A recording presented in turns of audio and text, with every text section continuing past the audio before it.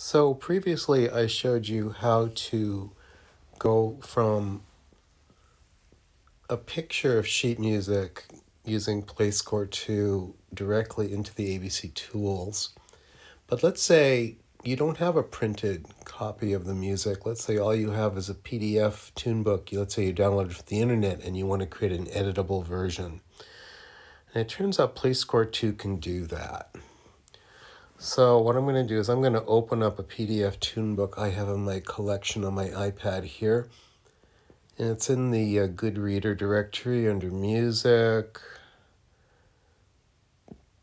And it's a cartoon book, and I'm going to open up Volume 1.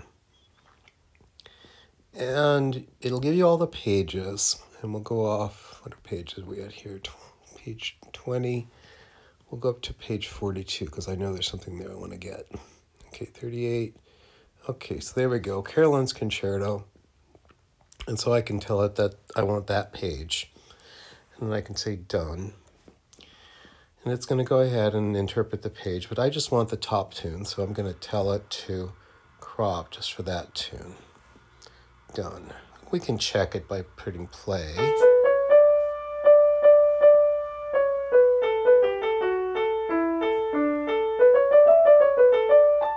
Okay, it looks like it did it. We can go ahead and export that as XML and save it to files.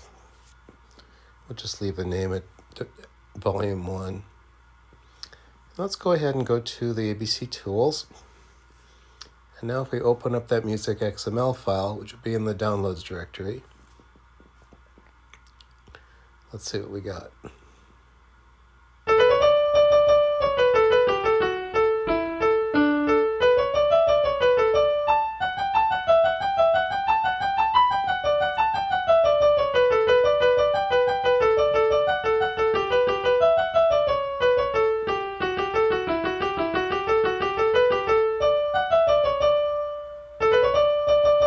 So it did a pretty darn good job of interpreting the PDF music, turning it into music XML, and then we're able to open that music XML in the ABC tools.